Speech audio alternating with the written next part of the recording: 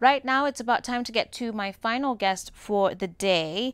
And we want to talk about using art in entrepreneurship, or creating a business out of art and art crafts. And specifically today we'll be looking at handcrafted jewelry. My guest in studio is Laura Luala, and she's the founder of Pryde Artz. Karibu sana to the show. Thank you so much, Joyce. Right, now tell me a bit about Pryde Artz. I understand it's an online shop selling handcrafted jewelry. Yes. When did you begin this venture? I started it in 2011.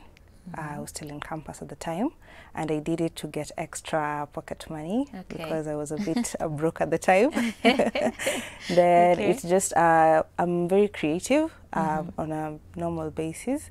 So I grew to love it, and it changed from handmade cards to beads to brass over time. Glass? Brass, yes. Brass, yes. Okay.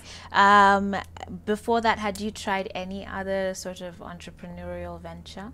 Not really. Okay. Before that, so no. the pocket money was needed, and yes. this was the one you settled on. Yes. Okay. Yes. How did you get started? Did you have to sort of spend time maybe trying to learn a bit more about, because you said you started with, was it cards or? Yes, handmade cards. Cards. Yes. Did you spend time learning about it, about different paper types, or you just, you know, decided to put your mind to it and create something? Actually, I just started with embossed paper. That was the one which was available, and it was very cheap. I remember I had 200 shillings. Wow. And then I went, I bought the papers, then I just came to the house and started creating a few things here and there and selling to my friends and family. And from there, it just grew. Who was your first client? Do you remember? It was my uncle. It was my uncle, because it was around the KCSE period at the time. Okay. So I had a few nieces and nephews and cousins who were in school. So my uncle offered to buy the cards from me to send it to them. To your uncle. Yes. That's really nice. And you started all of that with just 200 bob. Yeah, yes. It's amazing how just the smallest amount of money can start something, isn't it? Yes. All right. Yes. And so from there, then you moved on into, what were you studying actually first of all? I studied actuarial science. Actuarial science. Yes. Okay. Yes. After, how long did you do cards for before you decided to branch out now into I did beadwork? it for around 6 or 8 months. Then I got interested in beads. Actually, someone wanted a card with beads, the Maasai beads on them. So I had to look for a Maasai beads I bought. Then I just got interested in what more can be done with the beads. Then I started creating jewelry, and from there it just grew. Okay. Yes. How was it those first 6 months? Were you, after your uncle and your family members supporting you and your friends, were you able to pick up the business? Yes, I did. I was able to pick it up, and also got into social media, opened a page. At the time it was called Pryde Designs. Then with time I had to change the name, but yeah, I picked it up. I saved up from whatever money I got. I saved up, invested into the business slowly. Good for you. So you moved from this just being pocket money to now you're actually saving it. Yes, because I was so surprised. I didn't think it would make money at the time. You know, when you're in campus and you're making maybe a day you can make even 5,000. You're like, oh wow, my God. In campus. Yes, I was that's very pretty excited. impressive. Yeah, and I was so young at the time. So. Of course, I didn't know how to manage money very well at the moment, but it did help me to see a bigger thing other than just pocket money. Yeah. Yes. So how did you, I'm curious about how you got that discipline in place, because, you know, for a university student, 5,000 bob a day, that's a lot of money. Yes, it did. Yeah, I was a bit, it got into my head a bit. What did you end up spending the money on? Clothes. You seem, I was going to say, you seem like a very fashionable person. So I'm already picturing handbags and clothes. Handbag, I'd go to class in heels. My mom was just like, oh, this girl finished this school at the street. You're studying actuarial science in heels. Yes. My dad was quite concerned at the time. They were like, maybe you should keep this aside and finish school. But I was so adamant, but they supported me. Yeah. And it turned out well. I did finish school. I started working. Oh, okay. Then I still continued with the craft. Okay. Yes. So are you still working today? Yes, I'm still working. Okay. And you're doing this on the side? Yes, I have a full career at the moment. In actuarial science? Yes, in the industry of actuarial. Good for you. Good for you. They say it's important, you know, to have multiple streams of income. Yes, it is. So it's not just about like, oh, this is my passion and I never want to be employed. Like, no. Think of your employment as another source of income. Exactly. It so happened that I really love my job. So I can't really give it up. It hasn't come to mind that I have to give one up at the moment. Okay. So I try to run both of them at the same time. Though it does get challenging at some times, because now I have to get back to school, then responsibilities at work also increase. You're going back to school? Yes. You want to do your master's? Yes, I want to do my master's Wow, this year. okay. Yes. So there'll be a challenge as far as juggling your time. Exactly. How has it been juggling the time between the business, because you're still making these yourself? Yes, I do make them myself. It has become overwhelming at times. So I'm sourcing for help at the moment. Okay. I'm looking for other ways whereby I don't have to be, if I can't make them, then nothing can happen. So, but with work can be crazy because I'm in the financial sector. Yeah. So it's a bit crazy at times. Okay. Yeah. Okay. Yeah. So then you moved into beadwork after the cards, and now you're saying you're even working with brass. Yes. Okay. And again, this you sort of had to teach yourself. Yes. And do. School of YouTube. School of YouTube. By the way, say YouTube teachers, eh? Yes, School of YouTube. People are out here making bank because they went to YouTube University. Yeah, so opportunities are all around us. They are all around us. Yes. So now when it comes to brass, that's an even bigger game. Now you have to go and source materials. Yes. How did you get into all of that? Did you go and ask a lot of questions to people? How did you navigate your way? So first I went to the shops where they sell the Maasai beads. They're in River Road. So it's called Cot Bead. It's a very big, everyone who does any jewelry business, they know where Cot Bead is.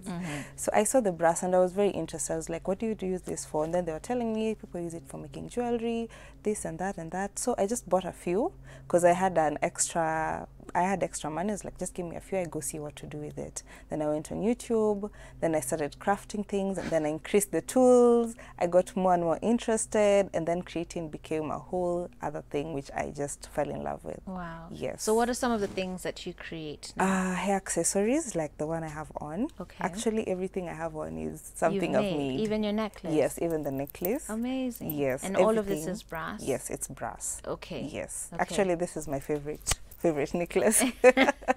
And you're like, where did you get it? I made it. I made it. Yes. All right. So how much does a piece like that go for? Like this goes for 2,500, but the range is normally between, like hair accessories are very affordable. A pair for small ones, like I have this is a small one, 100 a pair, but this is 100 shillings. Okay. Yes. And then this one goes for 2,500, earrings around 500 to 1,000. So they have a range. Okay. Yes. Okay. A lot of people do get concerned about brass though, because they're worried about it turning color or staining your hands and your neck, your earrings. How does one maintain brass jewelry? Brass jewelry, it's very easy. Of course, there are a few items that you can buy, the brass polish to polish it, but sometimes people don't like that. I found another method that has worked for me over time. It sounds like this is a crazy hack of something in your... I feel like she's about to tell us, just get some toothpaste. No. Actually, just go. You see that when you're washing utensils, just do the same to the... Not with soap, just with water and the thing for washing. The sponge. Yeah, the sponge, and it just... it shines again. Or wrap it in cotton, it'll shine. Okay. Yeah, it's very simple. That's a good way to take care of it at home. Yeah. Okay. And it's also inexpensive. Yeah. Yes. So, but now, like making the neck piece you have on, how long did that take? Around 3 hours. Oh, okay. Yes. So if it's something you're determined to do, you can literally sit down and just exactly. make it. So the challenge comes when you have a big order and now it takes a lot of time, and you know you have to be at work at 8, so a lot of sleepless nights. Yeah. Yes. How do people mostly order? Is it like individuals ordering pieces, or are you now also beginning to get some bigger orders? I am getting bigger orders right now, especially for the hair accessories, where I do supply to a few salons in the Look at town. you.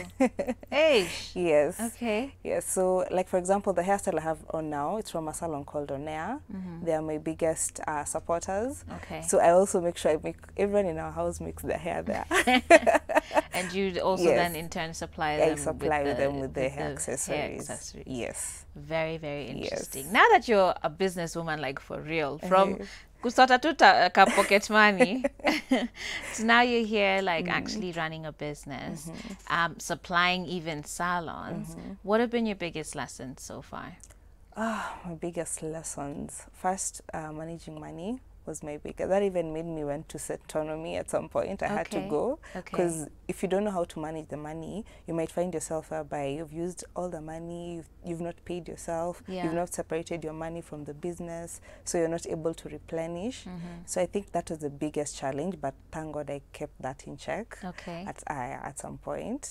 Yes, and also another challenge was managing orders as well as work. Yes.